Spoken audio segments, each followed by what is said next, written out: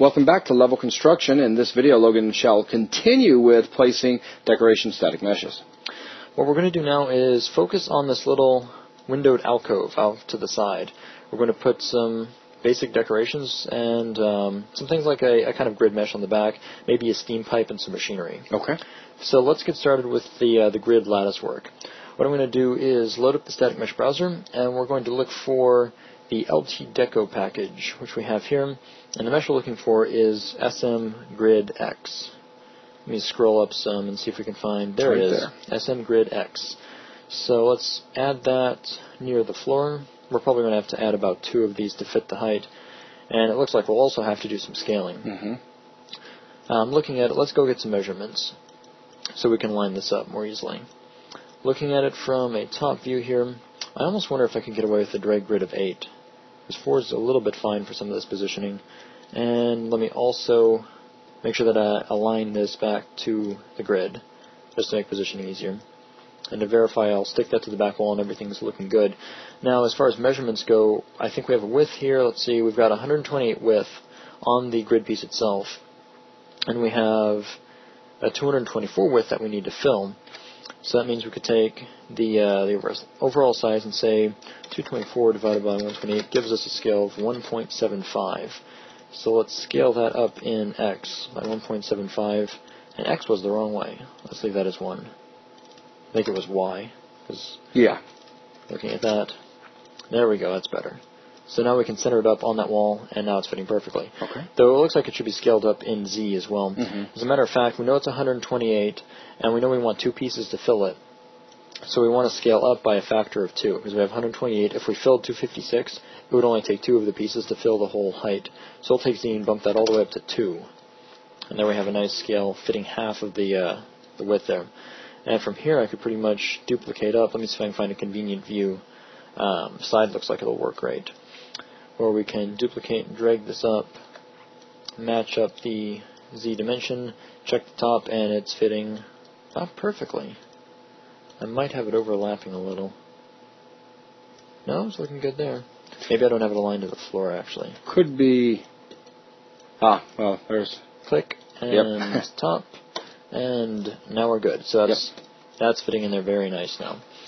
Alright, the next piece I want to add to this room is a steam pipe. I want to have a steam pipe that goes from the floor to the ceiling, and I want a kind of broken area of the steam pipe near the top of the room. Now the mesh that I'm going to use for this pipe is the same as the lift support. If we go and take a look at one of these lift supports, there's another variant of this mesh that is a curved and broken looking steam pipe. So I'm going to start with these supports, and we'll use those as the base. As a matter of fact, I'm going to grab 2 of these and duplicate them over to the little alcove room. So I'll go up to a top view where I can see everything, hold Alt, and drag these all the way over to the little side room. And let me move the camera back in as well. Now I want to set the scales back on these because we've got that funny oblong shape that we had set up for the lift. Let me put all these draw scales back to 1. And that gives us a mesh that is too large for the little alcove, so what I'll do is I'll drop the overall draw scale to 0.5, and then we retain the nice round shape. Now, with the way these are positioned, they're kind of passing through each other, so let me grab the top one and slide it up just a little bit so that they're aligned nicely. And let me also grab the side view and make sure that these are stuck to the floor. The floor alignment's still working well. And let me zoom back a little, maybe even move these a little bit back towards the wall. I may end up changing this slightly once we get more of the meshes in place, but I think here is a pretty good starting point. Now the next thing I want to do is I want to find a broken piece of this pipe that I can attach to the top here. Now, an easy way to find where in the static mesh browser this mesh came from is to sync the static mesh browser. So what we can do is we can right click on it and say sync generic browser. That'll load up the static mesh browser, or whatever browser is necessary, or whatever resource types are necessary to find what you had clicked on. In this case, we had clicked on a static mesh, so it brought us to static meshes and selected the pipe we were using, which happens to be SKU Pipe 01. And if we scroll down just a little bit, there's some broken variants. We have SKU Pipe 04 Low, and that's a broken version. It's a little bit dark in that thumbnail, but let me add it into the level, and we can get an idea of what it's looking like. To try to get the scale, or the position to match up, I'm going to right-click on the very top of our current pipes and add in this new SKU Pipe 4. Now it seems to have the same rotation. If you remember when we added the other skew pipe, it was also aligned horizontally instead of vertically. So let's rotate that back up about 90 degrees. And let's set the scale to 0.5 to match our other pipes. And then we can start to move this into place. And I might have to drop the drag grid. Or maybe those other brushes aren't on an 8 drag grid. Let me just see what happens if I grab both of these and tell it to align and move to grid. There we go. It looks like when we were moving in 1 and 2 grid units, we had dropped it off of an 8 unit grid. But with everything snapped back to an 8 unit grid, all of these are lining up very nice, and we can see at the very top now, we have this line of pipes ending in a broken pipe at the top. Okay. Now I'm going to take this pipe and duplicate it and attach it to the ceiling. So I'm going to switch over to rotation and Alt-Drag a duplication at about 90 degrees, looking for... 180. And let me, I'll swing it around 90 in the top as well. There we go. So I can drag this up and stick it up into the ceiling somewhere. And actually that was not quite 90, so let's fix that in the side view. There we go. Now I like the top one aligning to the ceiling. Well, let me see. Maybe if I move it up just a little bit more. I want to move either the top part up or the rest of it down. I think I'll grab all of these and drop them down just maybe a unit or two so we have some more space in between them. I think something like that looks good. Okay. It sticks to the floor a little bit, but we won't be able to see back here anyway. So I think that's looking nice. Now, it would probably be a good idea to add some type of framing or source mesh so we don't have the pipe sticking directly into the ceiling and the floor. So what I'm going to do now is look for a good support or round circular support. So I'm going to load up the LT Deco package in the static mesh browser. Actually, we're already there. And let me find the SM Vent 01 mesh and select it. And we'll add one of those to the ceiling and one to the floor. So there's the ceiling. As a matter of fact, I'll just move. It's already oriented to be put right side up, so let me move this one to the floor. I'll worry about the ceiling in here in just a second. So let me move that in, and maybe, looking at it, that's looking pretty good. Center it up on the mesh, just so we have a nice little kind of plate thing it fits into. So let me duplicate it by rotating 90 degrees, and let's move this to the ceiling. Zoom out a little bit and drag this all the way up, zoom back in. Okay, you're really starting to get me with these rotated 90-degree things. Isn't that more of 180 degrees when you take something and flip it all the way around? I think pretty much every rotation I've described has been 90. All right, that is the new rule. We've hit probably 45, 180, 135. I usually call it 90. We shall call them all 90. I'll just start calling it duplicate using rotation. We'll rotate this until it points the correct way. There you go. It's just funny. But I think that's looking good for the ceiling. So we've got a nice source point for that line of meshes. Now the next thing I want to do is add some kind of curved girder beams that go around about the center of the room. And in order to get some of those, what I'll do is I'll steal some of the girder beams that we have from this room. As a matter of fact, I'll grab 2 of them at whatever seems to be a convenient height, maybe these 2. Let me move over to a top view so I can see what I've got selected. And let me also take all of these girder beams along with it. So 2 I-beams on either side, and then the middle half circle. And I'll Alt-Drag to duplicate all of these things over to the little alcove room. Now, of course, the scale is way too large on those as it's mostly outside of the room, at least for this given positioning. So let me grab the 2 meshes, just the 2 quarter circle meshes, and let me scale them down now.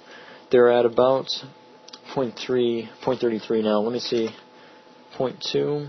I think 0.2 looks a little small. We can try 0.25. And I think this is about the point where I get a little bit less concerned with exact snapping. Just trying to come up with a scale that'll roughly fit it in to this area. Because let me see, if we have that set there, it looks pretty good. I don't want it to go too far forward because I want the girder beams to not go through the glass. Let's move some of them over. One about on that side, one about on this side. In the top view they don't center perfectly, but in a gameplay view we can't really see the point at which they hit the mesh, so it's really hard to tell. I do want to move both of these I-beams up though because they're not going to the ceiling. So we'll grab both of them and simply slide them up until they snap in place along the floor, which means that along the ceiling we're good. And let me see, also I'd rather these semicircle meshes go a little bit higher. As a matter of fact, I might even take everything and bring it forward just a little bit. Well, let me see. The idea is that I want them to kind of pass through the steam pipe towards the center, and there's a nice little kind of cage mesh you can put around it. So let me select all of the steam pipe and its top static mesh and drag it back just a little bit until it kind of centers up on these pieces here. So maybe back just a little bit more. Alright, let me drop the drag grid down just a little bit. Maybe to 4. There.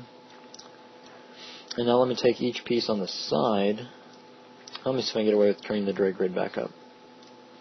And moving it out just a little bit so that it hits about the edge of the pipe. Maybe even out a little bit more. Maybe something right there. So we have just a little bit of space on either side. Now I want to find a circular cage mesh, and there's one that's very similar to these grid pieces, but built in a circle instead of as a flat piece. So let me load the static mesh browser back up, and let me switch back over to LT Deco, which we already have selected. That's kind of convenient. So let's scroll up near the top where we had some of those nice grid pieces. Maybe a little bit down. Here we have a nice 360-degree circular or cylindrical cage made out of that X grid shape. And let me add that in right about where these curved pieces are. And it's scaled up way too large, so let's drop the scale. I'll probably need to drop the drag grid just a little bit to get it to line up. Let me drop down to... I probably should have stayed in 4. Because with 4 I can snap that right into place. And for the scale, let's see. If we take overall scale to half, it's looking better, but maybe even less. Maybe 0.25. Because that encompasses the mesh, maybe a little bit more, maybe 0.3. There, that connects into the other pieces. Maybe even, let me adjust it in Z just a little bit. Let me also take these curved pieces and move them up like I was going to. Move both of these up. Where'd the manipulator go? Say move these up. Maybe about halfway. I'm trying to decide if I should put them above the walkway level or below it. I'm going to try for above it, just a little bit. As a matter of fact, let me see how high I can move this grid piece. Let me also increase its scale in Z just a little bit. Maybe take it up to 0.2 after the initial scale. Maybe not quite 0.2, maybe 1.5. Something that kind of matches the height of the other pieces it's going to connect to. And I can move it up about that high before we start to get into the curved region of that one mesh. Maybe down just a little bit. Grab these meshes. Move them up until they fit, roughly. Maybe something like that. This could almost be a little bit larger. Let's try 1.55. And move it down. And maybe 1.6. There we go. So that way we've got, let me make sure that these meshes aren't going through the wall too much. Also, I move them out to the side. I don't mind if they go through the wall a little bit, because as long as we can still see the top runner pieces, we'll leave it be. Let me move the I-beams back out just a little bit to line everything up.